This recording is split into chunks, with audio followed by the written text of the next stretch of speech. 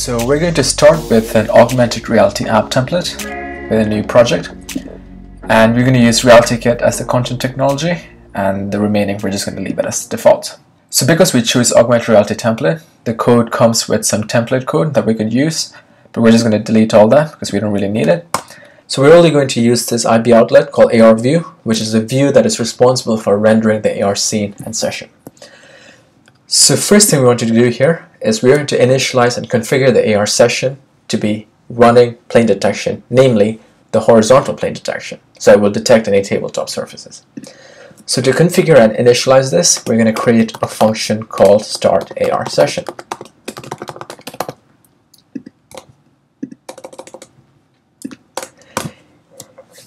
In here, first thing we want to do is we want to enable automatic AR session configuration. So I'm going to choose AR view, set automatically configure session to true. Next, let's initialize the plane detection. And over here, we're going to create a AR world tracking configuration. And this takes care of the 6 degrees of freedom tracking when the scene starts.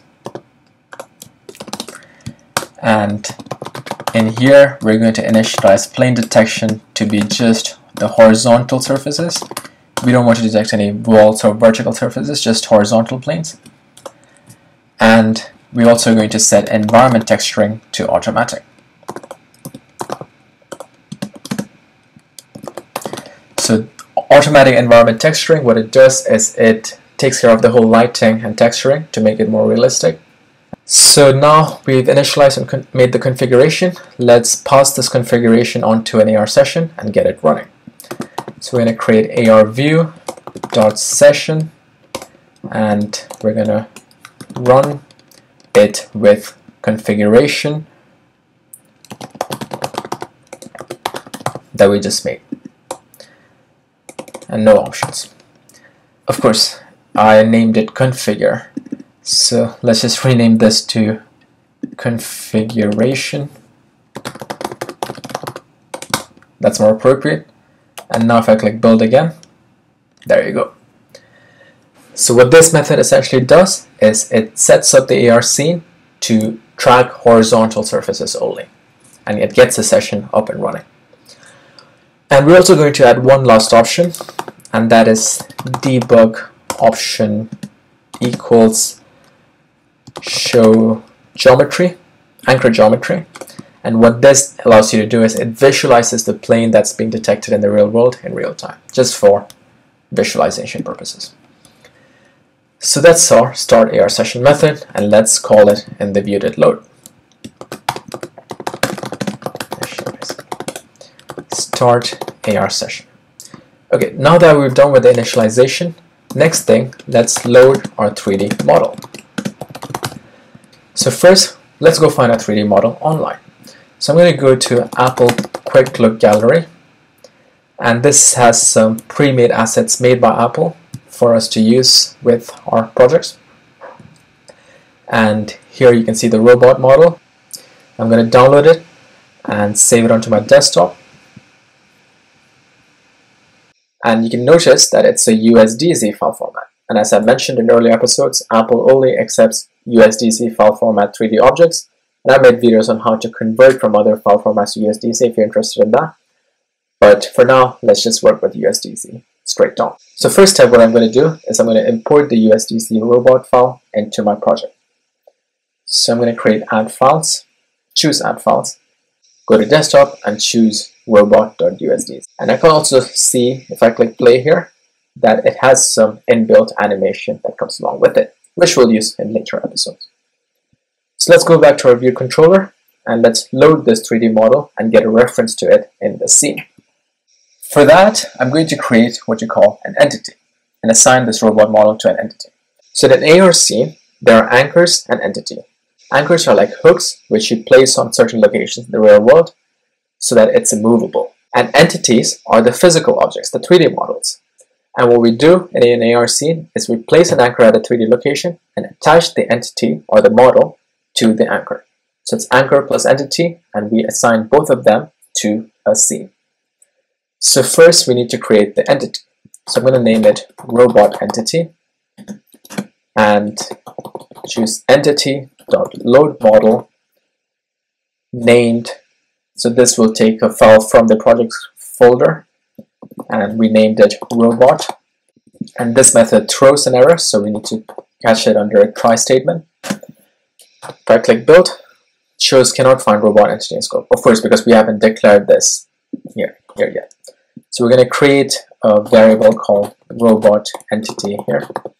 And this will be of type model entity, like we said before. Of course, this needs to be a var.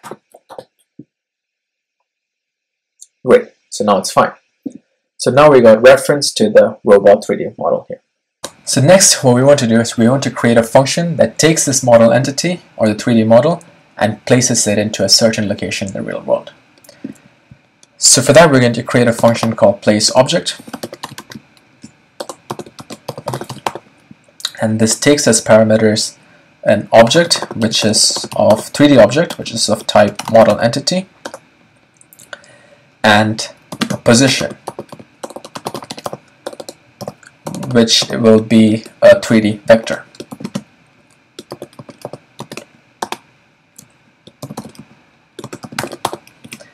So a 3D model and a 3D position. And then we will do three things. Number one, we will create an anchor at the 3D location. After we create an anchor there, we'll tie the 3D model onto this anchor. And then we add the anchor to the scene.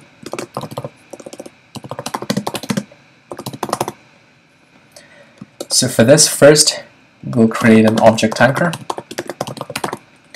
and this is of type anchor entity, and this comes with different overloading, and we're going to choose anchor entity at world position.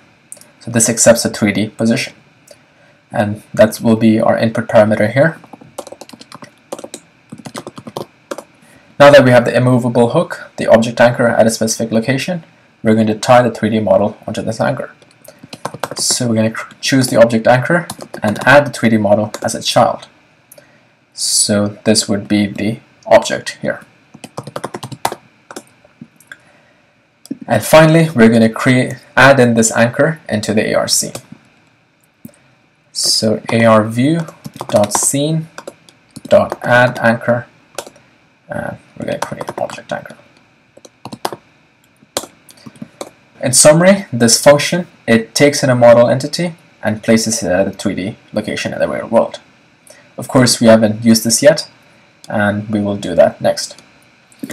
So before we use this, we don't have a place in the 3D world we want to put the object on yet. What we want to do is we want to tap on a screen on a specific point on the table and place the object there.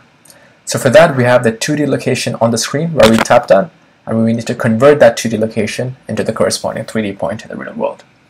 So first, let's get the 2D point. For that, we need a tap detector. We need to detect taps on the screen and its location. So to do this, we would need to add a gesture recognizer to the AR view.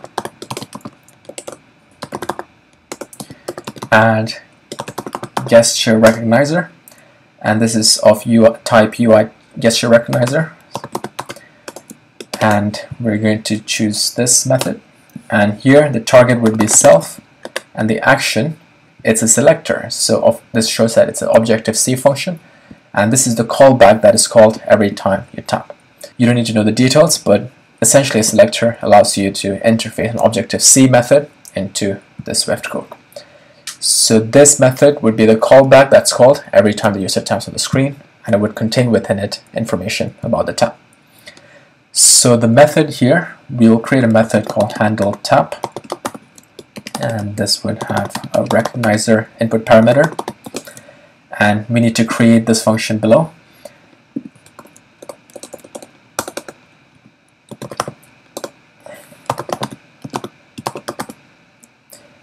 Of type input parameter recognizer, which is of type UI tap gesture recognizer.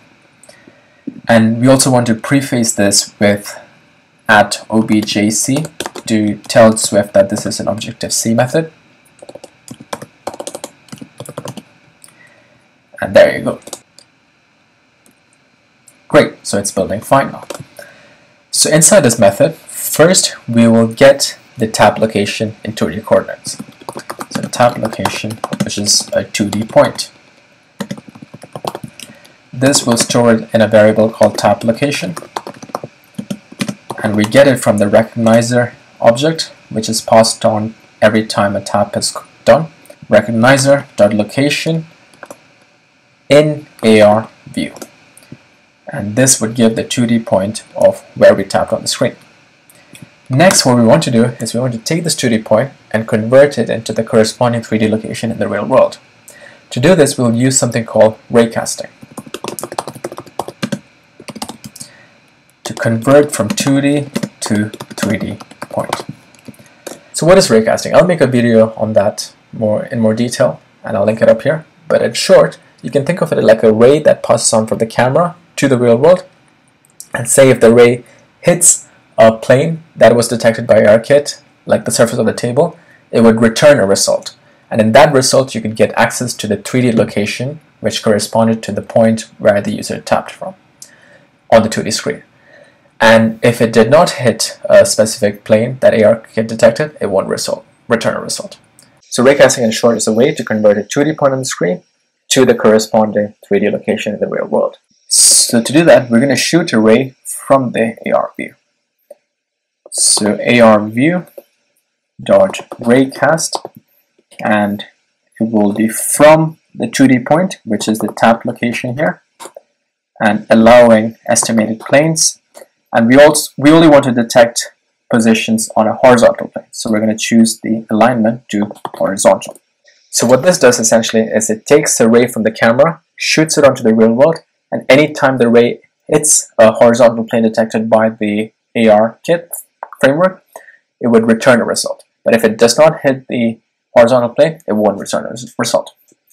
So we're going to store the results from this raycast into a results variable. So this would be an array of results. And what we're going to do is we're going to get the first raycast result from this. So every time there's a plane detected, it would return a result. So if let first result equals results.first, and here we can get access to the 3D position from the first result variable. So let world position equals first result dot world transform dot columns dot 3, and we need to convert it into a 3D vector. So we're going to Cindy make float 3 and wrap this around it. So this essentially extracts the 3D coordinates of the 3D location in X, Y, Z coordinates. Great, so now we got the 3D location. Let's run, and everything's fine. So we have the 3D position now. We know where to place the object. So let's call the place object function that we created earlier, which takes in a 3D model and places it in a position given by a 3D vector. So place object. Place object, the model that we want to place would be the robot entity, and the position would be the world position. Play, and it's all working. So that's it really. In summary, we initialize the AR session, load the 3D model, add a tab detector to detect the location where we tapped on the screen, and inside the callback method, we take the 2D location of the tap and convert it into the corresponding 3D point on the real world using a raycast. And when we get a hit test, we take the 3D point and place the object in that point. That's how we place a 3D model of a robot onto the table.